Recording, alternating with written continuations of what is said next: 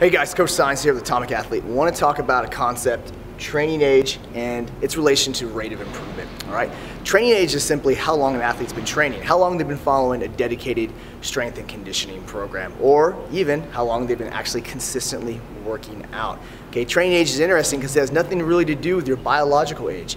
We have some athletes that are in their 20s that have a very high training age, and conversely, we have a lot of athletes who are 40 and 50 years old who have a very, very low training age. Okay, so it's one of those things that doesn't matter how many years you've been alive on this planet. It really comes down to how many years you've spent in a gym. Now, how this relates to rate of improvement, we see this a lot with in-house athletes. So a new athlete will come to us, never have any experience in a strength and conditioning facility or a gym, or maybe they come from like an endurance background. They step in this gym and every day they train. They're getting stronger and stronger, regardless of the programming.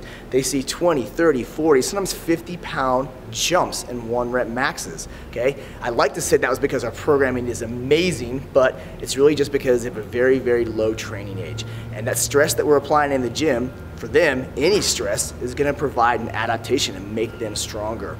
So that concept of the law of diminishing returns, it really applies to fitness as well. And if you look behind me right here, we have a little chart.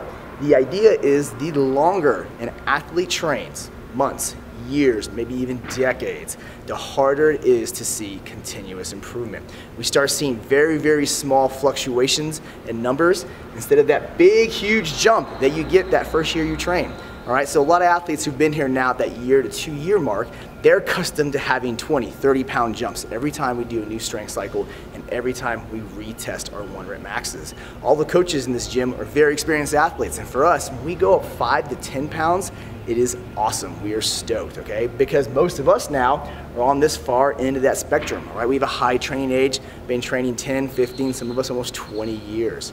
So as an athlete, as you progress through your training, and whether it's CrossFit, strength and conditioning, even endurance type sports, keep in mind that the longer you're at it, the longer you are training consistently, the more precise your programming is gonna need to be to actually see good improvements, all right?